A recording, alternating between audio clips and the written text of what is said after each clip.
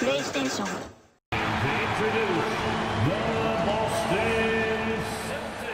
Dobrodošli u novu epizodu karijere sa Boston Celticsima.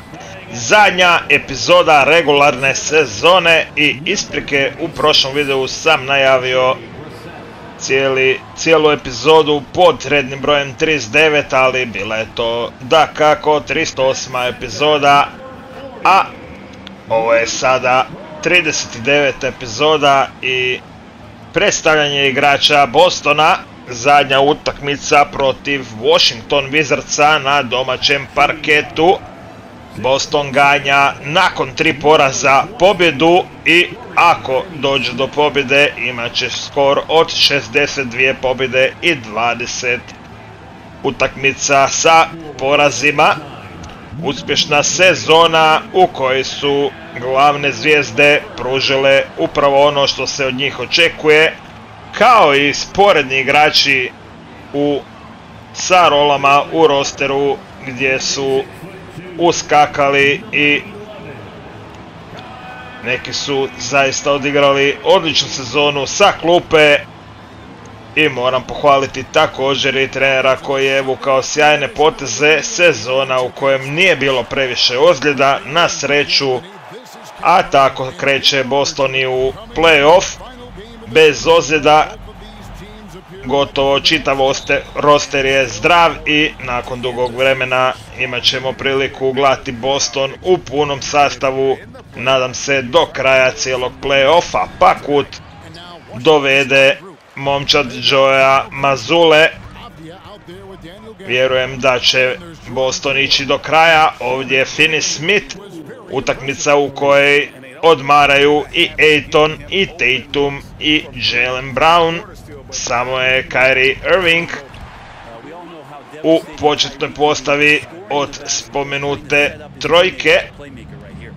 Kyrie Irving asistencija i sjajna reakcija Korneta. Finney Smith za Oshea Brissetta, kojeg nismo baš vidjeli ove sezone puno na parketu. Kyrie Irving je gotovo na 10 asistencija u prosjeku. Oshea Brissett, lijepo. U ovoj utakmici trebali bi svi igrači dobiti priliku. Kyrie Irving ide do kraja i uspijeva Uncle Drew doći do koša. U igru ulaze Iguodala, Mills i Dario Saric. Horford je također odigrao sjajnu sezonu, pogotovo za veterana. Ovdje Saric krade loptu, Dario Saric, i zašto nije išao položiti Dario? Šiš je promašio zicer i stvarno mi nije jasno zašto nije otišao do kraja kada je već tako lijepo ukrao loptu, nikoga nije bilo oko njega, ali Dario sada popravlja. Dojam naravno, Iguodala za tricu, Iguodala promašuje, Kornet skače. Kyrie Irving na stranu za Millsa i Mills pogađa tricu. 7, odnosno plus 9 za Washington Wizardse. Na tricu za Iguodalu i Iguodala stavlja tricu. Irving je na 7 poena i 8 asistencija u prvoj četvrtini. Već je umalo na svom prosjeku i Kornet alley-oop, sjajno. Krade loptu Kendrick Nunn i Griffin uz faulu. Griffin sjajno odigrano. Skok Patricka Millsa i dugačka lopta za Šarića. Šarić za Kendricka Nunna.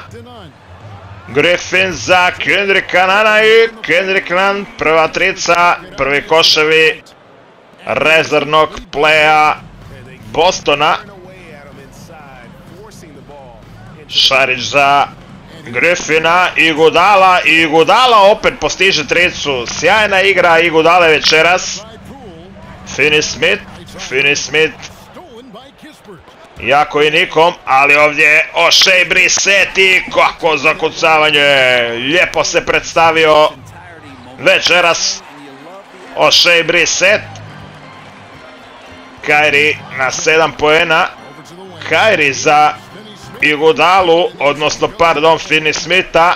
Finney Smith zabija. Plus 9 Boston. Trica Al Horford i prvi koševi Al Horforda. Sjajno. Pucački raspoložen Boston, ali i Wizardsi su večeras precizni.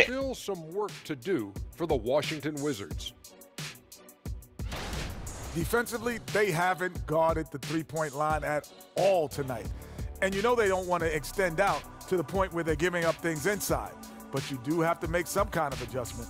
Yeah, can't take the same approach and expect a different result. All right, and now let's talk about that point guard duel we've seen so far in the first half. You might think I only like seeing the big man battles. You're half right. I prefer those, but this guard matchup is fun too. Nice of you to say, big fella. Thanks for humoring the rest of us. You're welcome, Ernie. And that's all for us. Now it's time to send it back to Kevin Harlan for the beginning of the third quarter. Wizards trail by 8. 100% Kyrie Irvinga za tricu. Kornet. Kyrie sada nije išao do kraja, evo zašto nije išao. 11. koš O'Shea Brissetta, možda i najljepši na utakmici. Kakva rapsodija u igri Kyrie Irvinga. 13 košava i čak 15 asistencija za Kyrija. Finney Smith zakucava, njegov 11. koš. 83-80 za Boston. 2 minute do kraja treće četvrtine. Kyrie za Horforda i Horford opet stavlja tricu. Nova asistencija Irvinga. Irving je na 20 asistencija i bliži se rekordu karijere Kyrie. A ako će još cijelu četvrtinu zadnju odigrati, možda dođe i do rekorda svih rekordova. Skittles je na 30 asistencija. Mills pogađa. Pogodite ko je asistirao. 22 asistencije Kyrija. Horford i Horford. 14 koševa Horforda. 23 asistencija Kyrija Irvinga.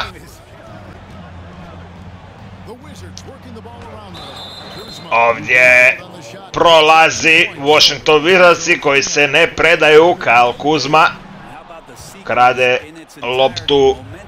Čarovnjaci. Iguodala, faul i koš. Wizardsi su se opasno približili Bostonu.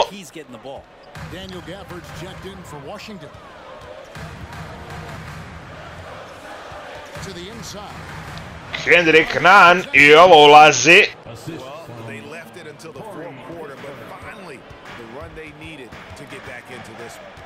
Kyrie u pirueti, Kyrie za Griffina i Kyrie odlučio večeras skinuti rekord svih rekordova što se tiče asistencija. Kyrie je na 26 asistencija, 5 minuta do kraja. Kyrie za Kendricka Nunna i Kendrick Nunn u dvoznamenkastom učinku. Još jednom Kendrick Nunn i opet precizan. 28 asistencija Irvinga koji je na trećem mjestu svih vremena. Ovdje Wizardsi izjednačuju.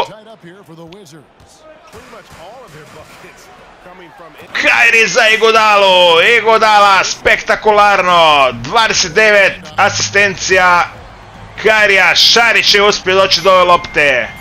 Kyrie sam na trici. Iguodala zabija. Kyrie Irving, 30 asistencija. Ide li broj 31 i apsolutni rekord nad rekordima Kyrie Irvinga za zadnju utakmicu sezone. Zadnji rekord da padne i sjajna priča bi to bila. Šlag na tortu. Kyrie, Griffin za tricu i Griffin zabija. 116-108. Zaplješite, Skills je na 30, Porter je na 29. John Stockton, legenda Jazzera, 28, a Kyrie, Uncle Drew sa 31 asistencijom zapaprio je večeras poraz Washington Wizardsa koji se ne predaju, ali Boston ima +8, a Kyrie Irving je dobio zasluženi odmor i to je to, kraj utakmice, regularna sezona je gotova. Boston je u play-offu sa prve pozicije i sad ćemo malo odmoriti od NBA i uskoro se vraćamo sa prvom utakmicom play-offa u kojoj ćete epizodi vidjeti, samo da čujemo Griffina. Just keep that rhythm. You know, we're not always going to hit shots every night. Some nights the shots aren't going to fall. So just keeping that rhythm, keeping the ball moving, talking on defense, and relying on each other. Congrats on a great win, Blake. Back to you, Kevin. Thank you for that, David. And that about does it for the final. Vjerovali ili ne, nagrade su tu. Tatum MVP sezone, 33,5 poena, 5 skokova, 4,4 asistencije, uspješnost za slobodnih bacanja 92%, 47% za tricu. Victor Wembanyama, Rookie of the Year, zasluženo i očekivano, rekao bih. Zaista odigrao je odličnu sezonu. Bojan Bogdanović, naš Hrvat, je nakon Tonija Kukoča prvi Hrvat sa ovom nagradom. 6. igrač rostera s klupe, sjajna sezona za Bojana sa druge pozicije. Istoka kreću New York Knicksi, DeAndre Ayton, obrambeni igrač godine. Dvije priče iz Bostona, sjajne. Talen Horton Tucker, igrač koji je najviše napredovao. Shai Gilgeous-Alexander, Clutch Player of the Year. Koliko je samo pobjeda donio u zadnjim sekundima svoje Oklahomi, ali nije uspio gurnuti Oklahomu u play-in tournament da dođe do play-offa. A Mazzulla i Corey Anderson su trener godine i GM godine. Pa da vidimo kako izgleda play-in tournament. Golden State Warriorsi protiv Clippersa, Portland protiv Pelicansa. Biće to zanimljiva epizoda. Do tada, pozdrav i doviđenja, ljudi.